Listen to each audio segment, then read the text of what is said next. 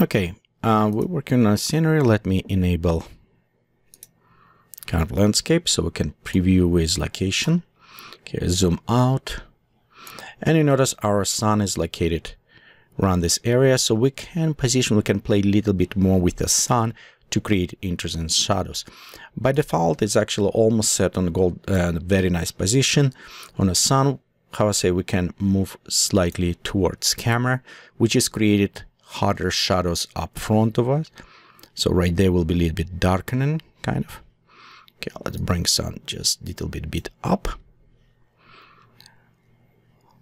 Okay, in this case, we'll have it a little bit more shadow on the ground, hiding some highlights, give it preview also on the mountains, a little bit more shape. So we have it sideways, which is kind of nice. And we can play a little bit more with the sun position. Let's go inside the atmospheres. So and right here, you can see we have it preset for our side light. We're on the standard spectral. We could switch to photometric, but I do like a little bit more saturations, and standard spectral give it kind of a little bit more in this case. I do want to modify my ambient light. I want to set desaturated and a little bit darker. It will give it us nice warmer colors. Okay, next we'll go inside the sky and fog, and here's what we're going to increase quite a bit of this haze to hide this distance. This is very well done with working with aerial perspective. So if we put it like around 3, you can see how much those mountains will start hiding soon. So it's give it nice this distance. See, they like very beautifully have this distance applied to them in a far away. So we can do this way as well. Let's get it our ground fog will increase, so it will add a little bit more on the lake look. It's what I want to do, a little bit more wider right in around this area. Okay, we do increase glowing, and it's related to our glow intensity. We could reduce this glow by reducing amount of the glowing from the sun, and reason because sun is close, it's what creating this strong glowing. So we can reduce some of this. We also can reduce by amount of fog or drop down fog a little bit. So for example, if we're going to more like 140, you'll notice right here we'll start kind of cutting off. The other ways we also can increase haze, and haze will reduce some of this stuff. So let's increase, for example, haze. You'll notice we'll start losing a little bit more details and then darken overall our scenery because our haze is kind of dark. So I don't know if I like this, but if you think it's too high, some sun, we can do this. Okay, let's go back to our haze. Okay, we leave it some maybe on a glowing. And again, we can do this way, or we can also take sun and even, put it up front of the camera if you want it. Bring up to here, a little bit up, and a little bit more on the side, almost right in the corner. And this way we'll kind of highlight, kind of creating sunrise, sunset, classical look. I don't want to do this way. Let's take sun and put it on the side. A little bit, just slightly up front of the camera, but same angle. This will reduce some of this glowing, the haze we have it. We'll have it a little bit more sky, more kind of daylight type. Okay. So there's a look. We can also take sun, bring a little bit more up for harsher shadows, more daylight. Or actually, these shadows is not necessarily will look too pleasant. So we maybe want to take and bring down to more golden hour kind of position. Let's bring a little bit more up front. Just see these areas. Okay.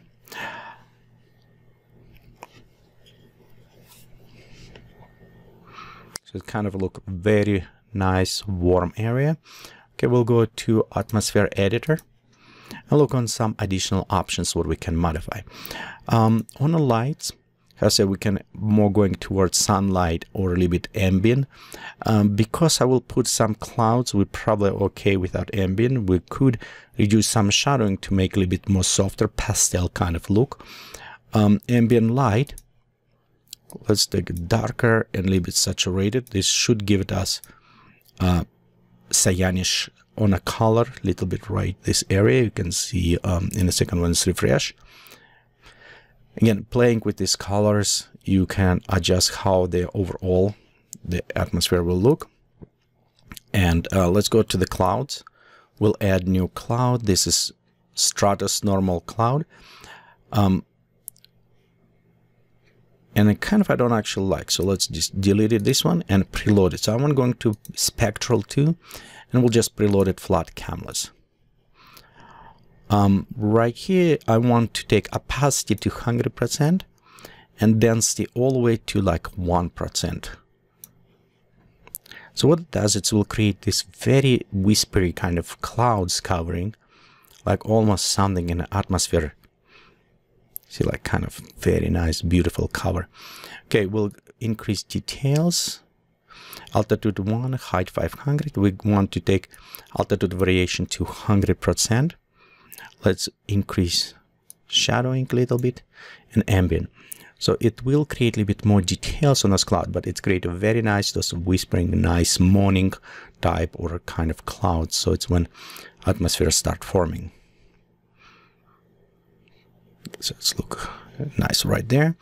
We could add more kind of painting clouds if we wanted. We can do same things. Go right there. Let's select maybe cloud front. It will be should put it right here, which is kind of add a very nice touch to this. And on a cloud front, okay, we have 1.6 kilometers altitude, and it will add just around this area. Again, if it's too much, let's just remove this one. Maybe it does not work very well for this. This way we can try different ones. Dark canvas will work good, or a big canvas. We can work this as a basic. Okay, right here, preload. And same with this, we can play a little bit more around. We can actually, let's take altitude on this down to maybe just just a little bit lower. Okay, we can take cover slightly down. Let's feathering, details increasing, pop up altitude variation. I like how on the top that will add nice effect, and pop up a little bit on the shadows. Okay, also we need look on a cover. I think the cover maybe a little bit less, and increase feathering. So like around right there. So let's look in the preview. Okay, and we have some of those cover right there, some clouds, but I think because high details and low cover, we have it all this kind of unnecessary grain. So let's increase a little bit cover and take details down. So we'll have it just a little bit right those areas. Okay, maybe feathering a little bit down as well. So should create a little bit bigger clumps of the clouds around these areas. Okay, right here you can see create this. We can increase opacity and take density. So let's take density slightly down and pop up a little bit on opacity. So that we'll have it a little bit, preserve some of the darkness with our opacity, but with the density there will be somewhat translucent, a little bit more on the edges. So you can see right there, create kind of better blending, I think, in this case. We still could work a little bit more with atmosphere and lighting, and we can do inside our sky fog, so we can still kind of playing maybe a little bit more with the sun and with the scattering, so it's create much glowing from our right side with the sunlight hit it, so we can increase some of this glowing, okay, from that area. Give it a little bit more. We can also pop up a little bit on a fog, which is make glowing, and take more on aerial perspective, hide more our mountains. But the problem with when we do any time like this, it will increase also this yellow glowing around. We could take some yellow glowing by decreasing decay amount. It will bring some color, but I do like cyanish and warm color. They're complementary and work very well together. Right here, example, you can see it's a little bit less yellowish, more this way. So let's go back to bring back a kind of like warmer.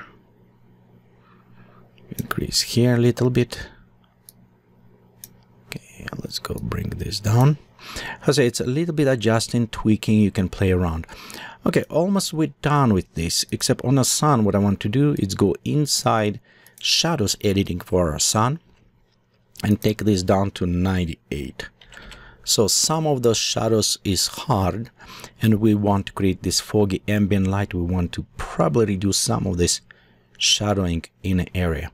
So at this point, I'm going to click set final and going to render a little bit higher resolution for our preview, see what we have it so far. So I'm going to pause this tutorial and we continue in next portions after render is completed. Okay, so right here you can see we finished render and actual sceneries look nice. I like how the cloud come whispering. You can see also mountains on the back. As well, we applied with our haze and fog, so we have it somewhat distance. And again, it's represented by losing some of details, coloring, and some of this kind of distance, almost saturation losing on this. Okay, so right here is our image, and you can always just post like this. It's a good straight out of render, but we're going to inside Photoshop, and I'm going to show you how to retouch a couple things. Before do this, what I like to do is to save this image, and when we save it, we want to be sure it's safe in Photoshop format because I'm going to open, and most time I save this because it does preserve alpha mask. Even you don't have or did not render with it enabling, but it's always saved, so we can use this if we need it against the sky. But also it is layered and it's very nice format for Photoshop to use, uncompress. However, remember, if you save as JPEG, be sure you're going inside the options and increase quality, because by default it will set to 70% and it will have some, you know, those blocky pixelization that JPEG have. You will lose some of this quality of resolution, which does not make sense to render on higher res. And this way you will have it better. But again, if you save as JPEG, I would prefer if save at least PSD. You can also use it for TFF, which is lossless type format. So we'll go save as PSD1 format. Okay, and let's go just name landscape 2. Okay, and the next things what I want to save, it is save as HDR. It's a high dynamic range. This is very strong part of the VUE. When you create image, it's also save information for the lighting. So you can use this if you do with video games or other things. But in this case, I want to use the HDR to bring some of those details that we don't even see it on this image, but they're there. So in different applications, and I'll show in the next tutorial how we do this, but same, I'm going to save as HDR type, and we'll go select, save this. Menu ask which one I want, keep it, disable. I'm going with disable tone mapping. So in it's save it. So let's go ahead and post process in next tutorial.